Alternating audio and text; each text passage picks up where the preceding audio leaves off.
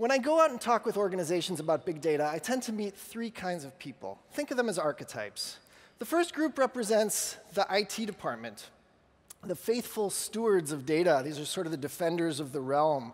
They keep your data safe and reliable.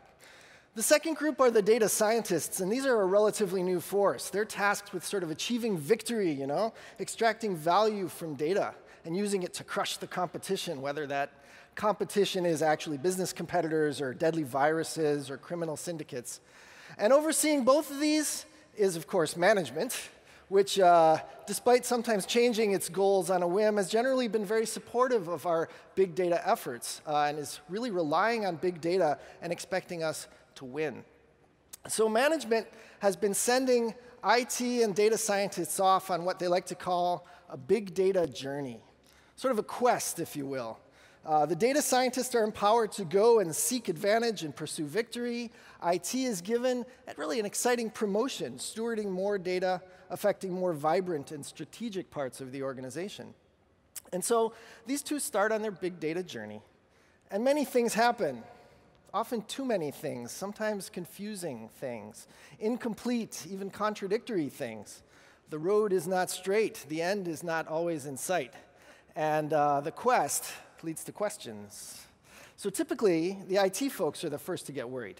They begin to ask the kinds of questions they've always asked, very, very basic questions, very fundamental ones, like, what is truth?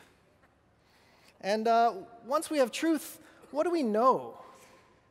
Well, I love this. Sort of the professor in me gets all excited, and internally I have a dialogue. I get, this is very exciting. This is the kind of question we should ask.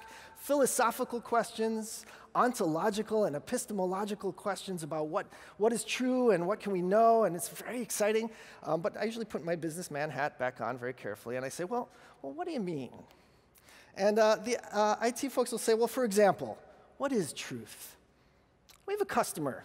His name is Bob Smith, and he lives at 101 Berkeley Place. Okay? We have this other customer, and his name is Robert Smythe, and he lives at 101 Barclay Close. Are they the same? Or riddle me this. We brought in such and such an amount of revenue last year. How much of it is taxable? Within what country? I know, the IT knight, I know that the truth exists. I just need to compile it and protect it. And IT is persistently in search of the master data, the single source of truth. That's a common phrase you get from IT folks. So I went ahead, as an aside, and Googled the single source of truth. It isn't Google, actually. That's a hard source for one truth. But there is a Wikipedia entry for the single source of truth. And you will notice that this is not in the philosophy section of Wikipedia. Okay? But here's the key aspect of the definition. Every data element is stored exactly once. Well, that's a rather practical notion of truth, you might say. It's understandable. Of course, it's not always so simple to do in the real world. In fact, as you probably know, compiling a single source of truth for the enterprise is very expensive and very time-consuming. It costs years and it takes millions of dollars to try to do one of these things. Okay? Yet, this is really what IT seeks. They seek the holy grail of data integration. Right? This is what they're after.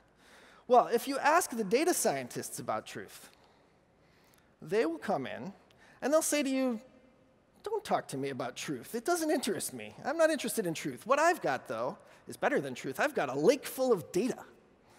And with enough data, I'm sure I can extract value and guarantee victory. Okay? So the warrior is sort of in search of opportunity, of value, by conquering these large new sources of data. And the IT person's in search of the Holy Grail, the single source of truth. These two parties are philosophically disconnected. They do not agree on what the truth is. They don't even agree whether the truth exists. This makes the big data journey very difficult.